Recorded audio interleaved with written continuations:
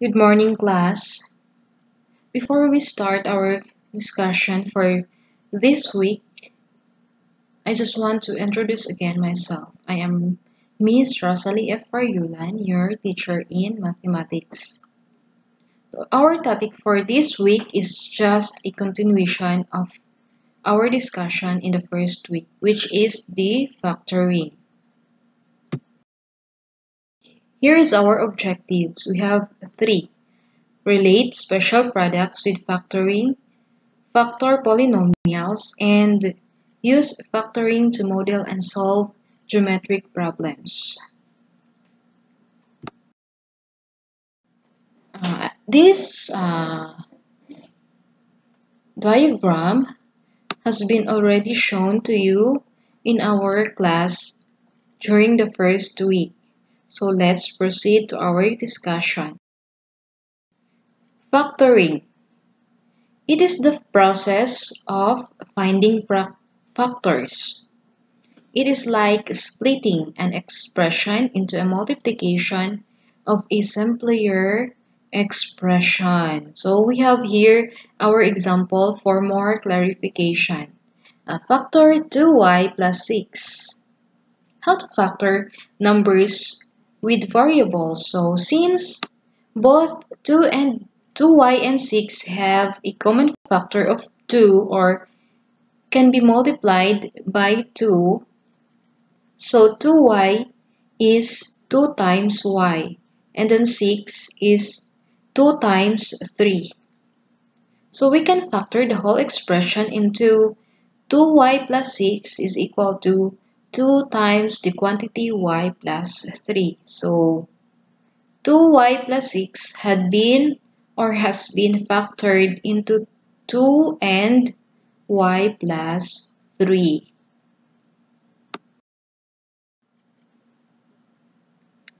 Numbers have factors. So here, 2 times 3 is equal to 6. So number 6 has 2 factors, which is 2 and 3. And expression like x squared plus 4x plus 3 also have factors. So the quantity x plus 3 times the quantity x plus 1 is the factors of x squared plus 4x plus 3. Common factor. So this time, let's define what is common factor. In the previous example, we saw that 2y and 6 had a common factor of 2. But to do the job properly, we need the highest common factor, including any variables. Example number 1. Factor 3y squared plus 12y. First, 3 and 12 have a common factor of 3.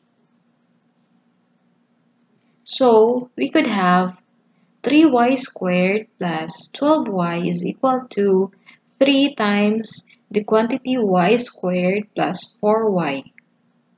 But we can do better. 3y squared and 12y also share the variable y. Together that makes 3y. So 3y squared is 3y times y, and then 12y is 3y times 4.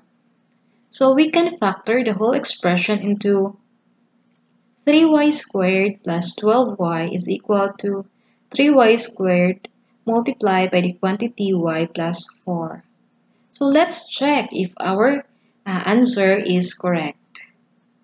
3y times the quantity y plus 4 is equal to, how we're going to check it? Let's use the distributive property. So multiply 3y times y, that makes a result of 3y squared. And then copy the addition sign, plus 3y multiplied by 4 is equal to 12y. So our checking result is correct. So therefore, our factor for 3y squared plus 12y is 3y and y plus 4. Example number 2. Factor 4x squared minus 9. There don't seem to be any common factor, since 4 and 9 doesn't have any common factors. But knowing the special binomial products gives us a due called the difference of squares, in which 4x squared can be factored into 2x raised to 2 and then copy the subtraction sign, and 9 can be factored into 3 raised to 2 because 4x squared is 2x raised to 2 and 9 is 3x raised to 2. So we have here 4x squared minus 9 is equal to 2x raised to 2 minus 3 raised to 2.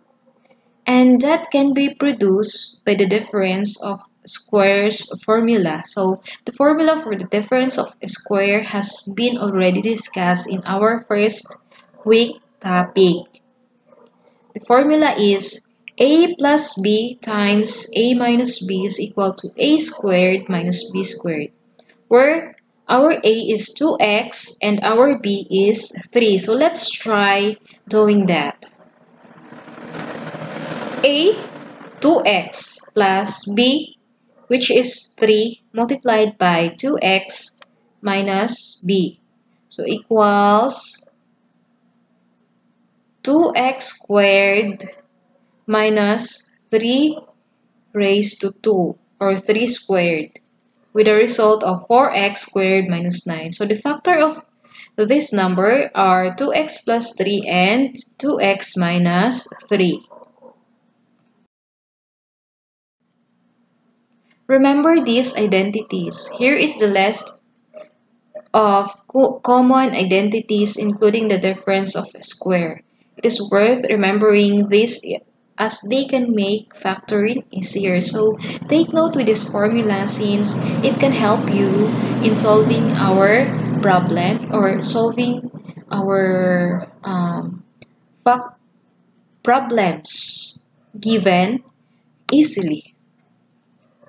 So just read these formulas. Reminder that the factored form is usually best. When trying to factor, follow these steps. First, factor out any common terms. Common terms. Let's take this as our first step. And then second, see if it fits any of the identities plus any more you may know. And then last is keep going until you can't factor anymore. So if you cannot factor it anymore, maybe it is the final answer. Example number 3. Factor w raised to 4 minus 16. An exponent of 4, maybe we could try an exponent of 2. 4 raised to 4, w raised to 4 minus 16 is equal to w squared multiplied by or raised to 2 minus 4 raised to 2. Yes, it is the difference of a square. W4 or w raised to 4 is minus 16 is equal to the quantity of w raised to 2 plus 4 times the quantity of w raised to 2 minus 4. And w raised to 2 minus 4 is another difference of squares that can be still factored out. So w2 or w raised to 2 plus 4 times the quantity of w plus 2 times the quantity of w minus 2. That would be the final answer. Example number 4. Factor z cubed minus z squared minus 9z plus 9. Try factoring the first two and second to separately. So the answer is, or the factored form is z minus 3 times the quantity z plus 3 times z minus 1.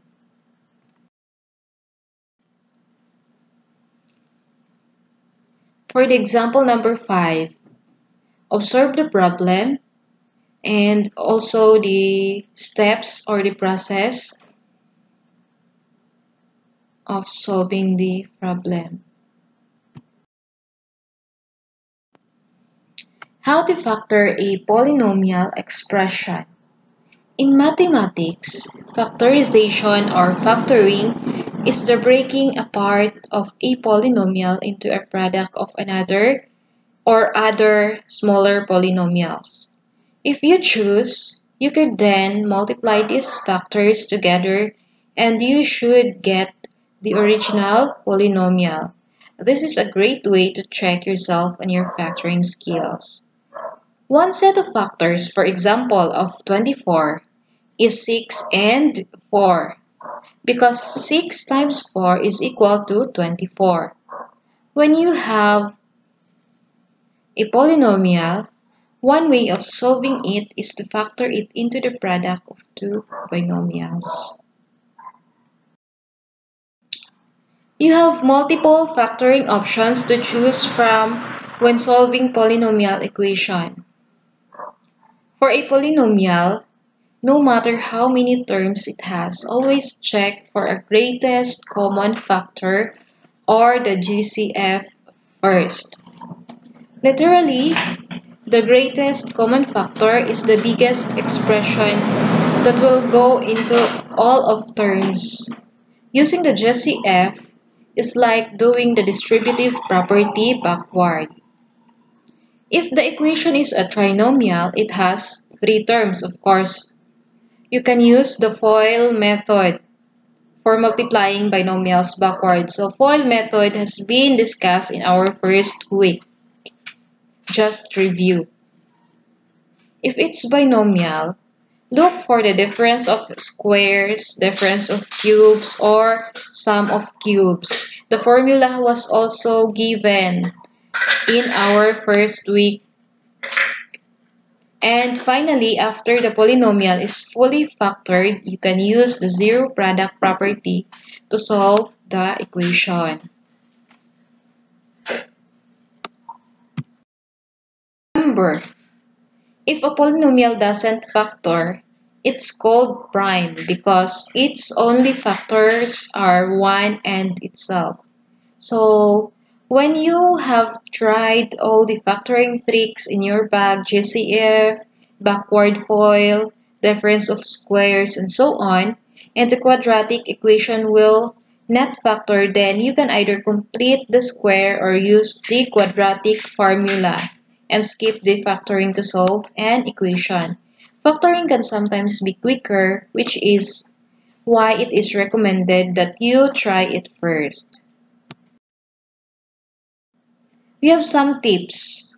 Standard form for a quadratic expression is the x squared term, followed by the x term, followed by the constant. In other words, ax squared plus bx plus c. So that will be our formula for quadratic equation or for solving quadratic equation. If you're given a quadratic expression that isn't in standard form, rewrite it in standard form by putting the degrees in descending order. This makes factoring easier. So if you forget to factor out this GCF, you may also forget to find a solution. And that could mix it up in more ways than one. Without any solution, you could miss a root and then you could end up with an incorrect graph for your polynomial.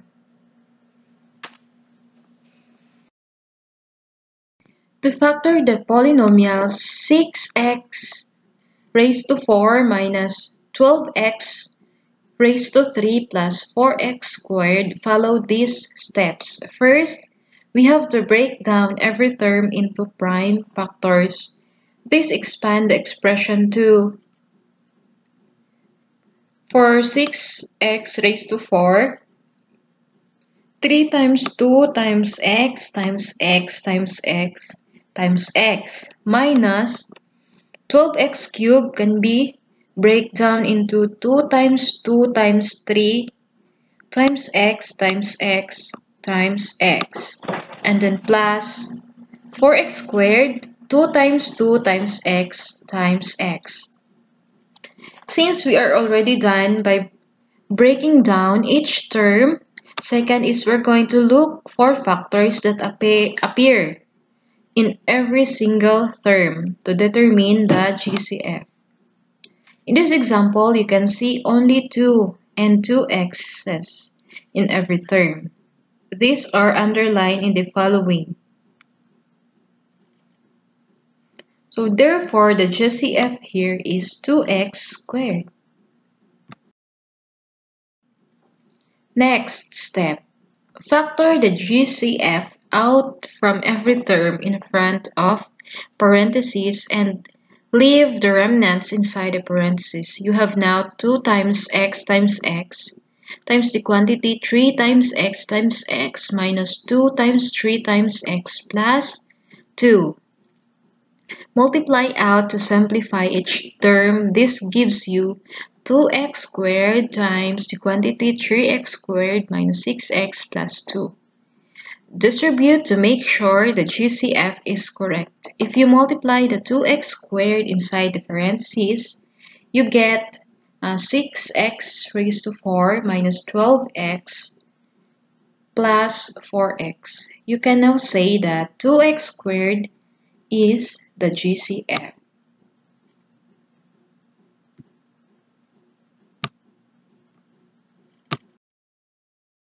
Do your quiz number 2. Write it and answer it in a clean sheet of paper or bond paper, and of course don't forget to attach your solution. So if you have some questions, don't hesitate to approach me with my Facebook account, Rosalie Fariolan, or just call or text me by my mobile number attached in your modules. Thank you and God bless.